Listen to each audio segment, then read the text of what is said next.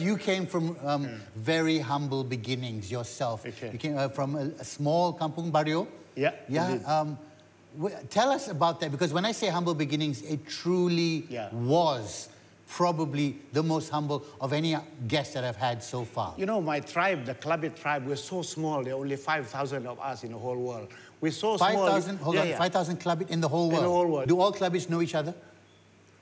Yes, I think they do. Like if you walk around and you're in, let's say you're in Mozambique, tiba-tiba ada seorang Klabit lalu, you be like, hey, yo, you Klabit?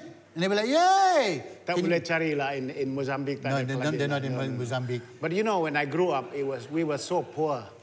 How poor were you? Very, very poor. But you know, I never felt poor.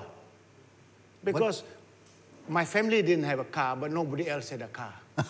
Okay. You know, so it was good. So like you both, families would compare not having cars lah. Dia tak ada kereta. Oh, dia tak ada 2 kereta. Oh, dan keluarga tu tak ada 3 kereta. So like nobody had a kereta. Nobody had a car. So you could nobody had a TV. So it was okay. So it was okay. I never felt poor.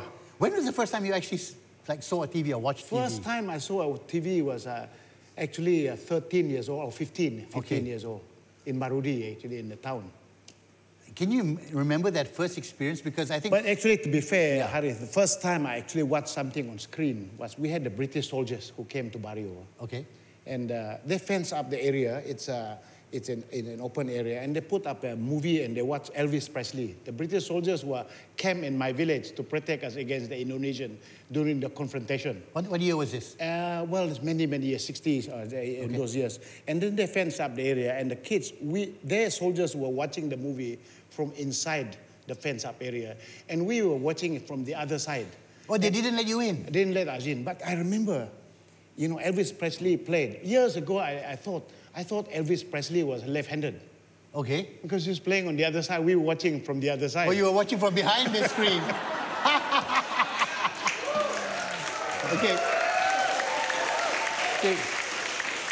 Young people they can't grasp that, because in the old days, films were played with film, via actual film on a projector. Absolutely. And if you were on the other side of the screen, everything was inverted. Absolutely. So Elvis Presley was not only playing left-handed, but also singing backwards.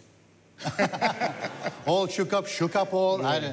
That wasn't a great joke. No, we'll probably cut that out of the edit a bit later on.